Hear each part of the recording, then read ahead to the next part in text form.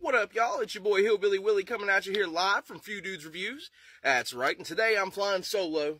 It's just old Hillbilly Willie on a review. And let me tell you guys, I'm going to interview something that's very near and dear to me. Something that's very close to my heart. Something that really gets my fire burning, if y'all know what I'm talking about. There's only one thing that does it like this, baby.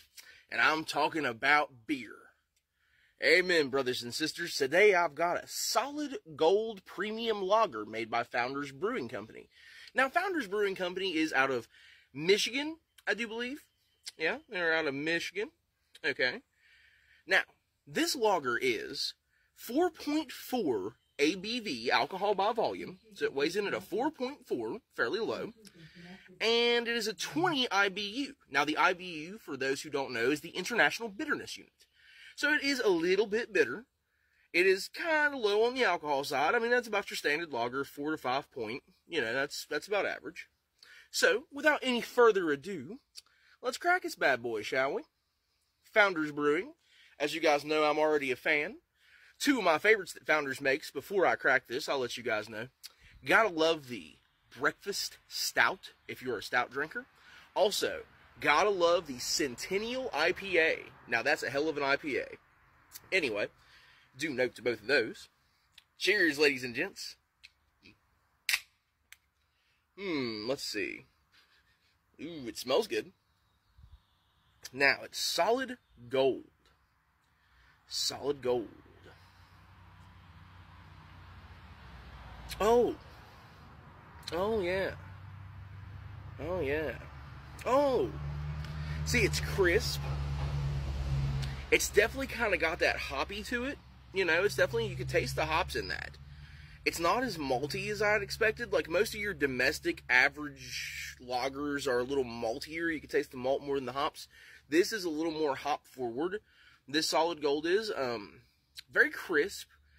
Definitely glad I got it ice cold before I cracked it. It seems like if it was kind of warm, it would be something that I wouldn't be as into. Oh yeah, I would have to say it's pretty daggone good. Hillbilly Willie says, for an average style beer, made by a craft beer company who usually is a little more outlandish with their ales, this is probably a solid 8 out of 10. Founders Solid Gold is probably a solid 8 out of 10, I would say. Now, I found this in my neck of the woods at Drug Emporium, the drugstore, and it was about $15 or maybe $16 for a 15-pack. So we're averaging about $1 a beer here. Not too bad, I don't think, for what it is, actually. Very good, very clean, very crisp.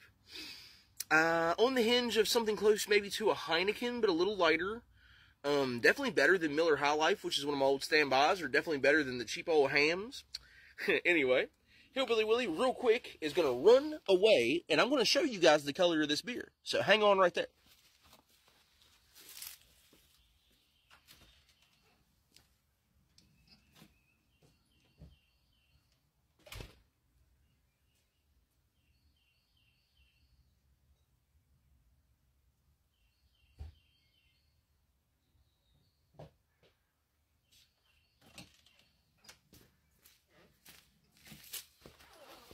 Alright, I'm back. I just want to show you guys, before I'm done with this video, the coloration of an ale that is called Solid Gold. That's right, as you see, West Virginia Strong, I'm using my Mothman glass. But yeah, look at that. It is solid gold, isn't it?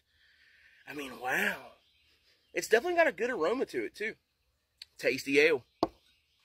Cheers to everybody at home. Please give us a like, share, and follow at Few Dudes Reviews. We will review anything. Peace, love, and chicken grease, y'all. It's Hillbilly Willie, signing out.